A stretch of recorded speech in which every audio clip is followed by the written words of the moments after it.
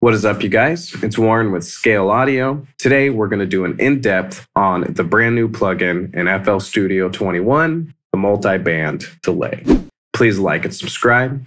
Let's get started. Here we have our Multiband Delay. Now, these blue lines are going to be our amount of delay for each and every single one of our frequency. So we'll see 31. We've got 0 millisecond, right? No delay. We got band 2, 66.7 milliseconds at 47. For our frequency, we can go up to 2.3K and we see 666 milliseconds. I really like using those sixes. Okay, so you'll notice we can draw, but it gives us this kind of curved model and situation going on. We can choose how we actually want to draw on here down at the bottom. So we have pencil, right? And we also have line. Line, click and drag. I'm creating a line. Up at the top here, we have three options. We have on, off, and locked. So if I want to turn a band off, that's what I can do. If I want to lock it, click again. Pretty cool. In our options, we can generate a random curve in here, which is cool for just getting some creativity and finding a good starting point that you like. We can also reset. Next option we have is interpolate 1 to 8. Now what this is going to do is whatever you set 1 to be and whatever you set 8 to be, it's going to create a smooth transition from 1 to 8 so that this turns into this. To show the example, if I go to 2 and 3 right now, all these good ones, we're still at a default. Interpolate 1 to 8. I clicked it.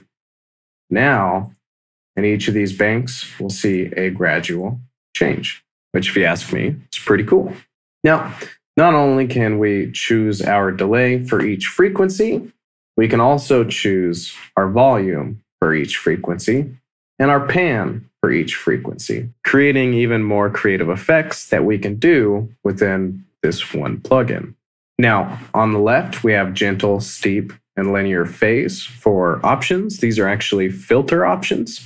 Gentle is going to be wider bands. So each one of these bands here is actually, they bleed into each other. So it kind of bleeds into the next. And this creates a more smooth, blurry, full sound. If we went to steep, however, there's less spillover and steeper frequencies for these crosses, which helps kind of separate those delays a little bit more. And then our linear phase option is just going to look ahead, do its linear phase processing, kind of like linear phase EQ would, so that those filters, as they're crossing, are crossing in phase, trying to keep everything in phase. Well, linear, line, one phase. Now, if we listen to this, we'll hear that there's no delay.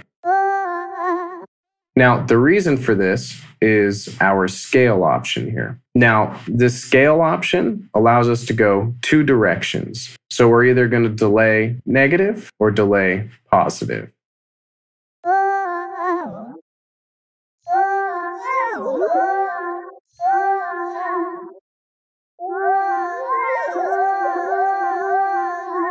And I hope you can hear the difference. So delaying negative, I'll go extreme. Other way, right? Pretty cool little option and effect to be able to use. Now, this delay 0.1 option, that's exactly what it is. It's times, 0.1, which is going to bring this down 10. And so this is actually, if this is on, you're in 100 millisecond range. When it's off, you're in the 1000 millisecond range. So right here, for example, this is 1000 milliseconds on the far right. If I turn this, you'll now see in the top left here, instead of 1000, it says 100. Switch it back, we say 1000 again. Now, with harmonic scale, if we turn that on, the delays are actually set in semitones. So if you use this with a high feedback, this is supposed to create harmonic resonances that are snapped into semitones. So it's supposed to be pleasing because it's actually snapped to different notes. Our weighting right here, if I click that on, that is also for the harmonic frequencies. And this is supposed to make those harmonic notes more noticeable. And it actually does this by lengthening the delays of the higher frequencies because higher frequency content is less powerful, has less energy. And because of that, they went ahead and gave us an option to boost it. So if we take a listen.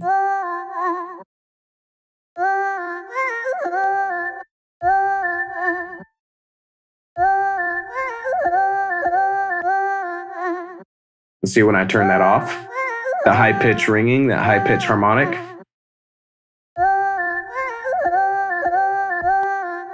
It went away when I turned that off.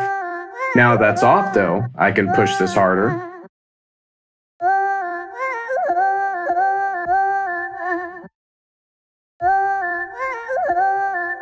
Now next we have smoothing time. So smoothing time is going to be for whenever these delays and these delay times start changing. Now, the perfect example for this is if we were to switch banks. I'll switch to bank 7 and you'll hear it pitching and changing. So we turn this up. Let's listen.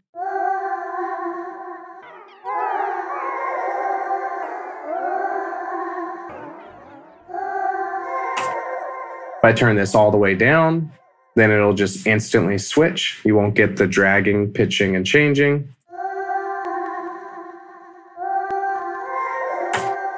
But you do get these nasty pops. Now, if you don't want the pitching and changing, you can click Keep Pitch and turn it up. And now you'll no longer get those nasty pops, but you will go ahead and get a transition. So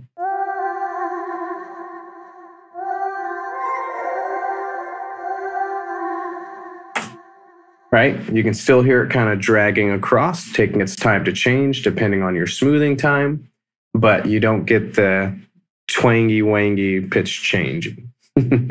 Now, morph here, morphs between the banks. So if, for example, I switch to bank 1, you'll see the morph knob actually moves, and I have to switch to 8 and moves. So this is actually going between the settings on each one of those, without you having to actually change the banks, which can be very good for automation. Now, next we have wet, which is how we're going to handle the wet output processing. So we can either compress it, we can saturate it, or we can just straight up clip it. We also have a high pass, which we can use to filter the low signals out of our output. And then, of course, our mix.